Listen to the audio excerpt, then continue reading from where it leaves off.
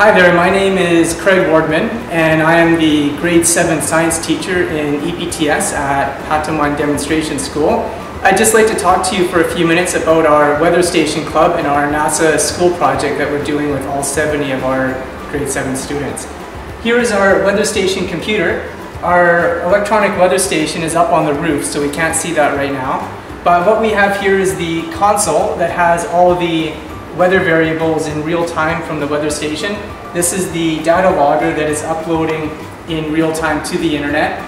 You can see here one of our websites that has all of our current weather station data.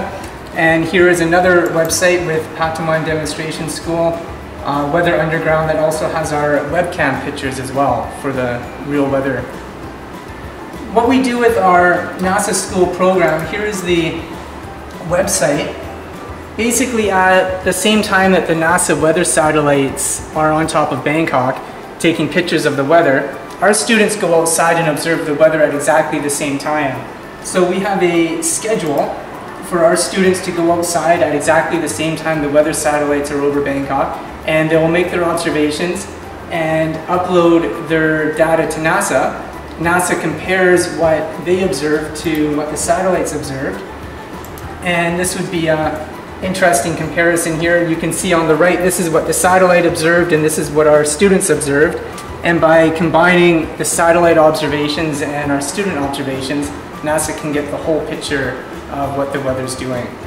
So we think this is a really great project for our students. They get to use their knowledge of what they learned in science class for a real world project. They get to develop their 21st century skills, their STEM, their science technology, engineering and math skills by participating in this project. สวัสดีค่ะ I'm Tam and my name is Vish. We are from EPTS Patamon Demonstration School and we are the students that do the NASA Cloud Observation Project. Every day we observing the cloud and send the data about the cloud to NASA. We learn a lot of scientific skills such as observation and teamwork. We really enjoy this project and we want to continue this project next year. We also have a video conference with NASA and we all really enjoy it.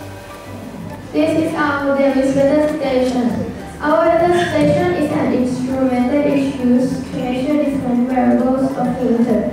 This is a picture of one of the most famous weather scientists in Thailand named Dr. Krishnanate Jalasudhasini or Dr. Chris.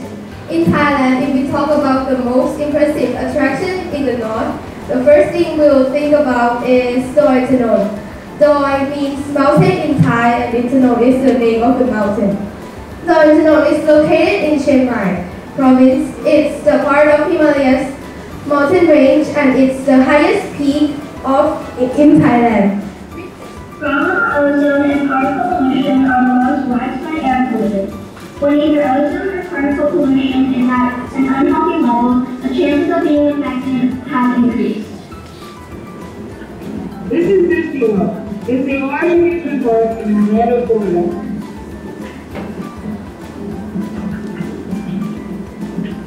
This is the Statue of Liberty. It is in New York. That student in US have much homework like student in Thailand.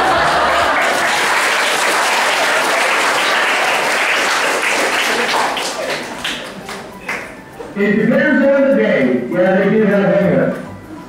So they're as excited as you guys are.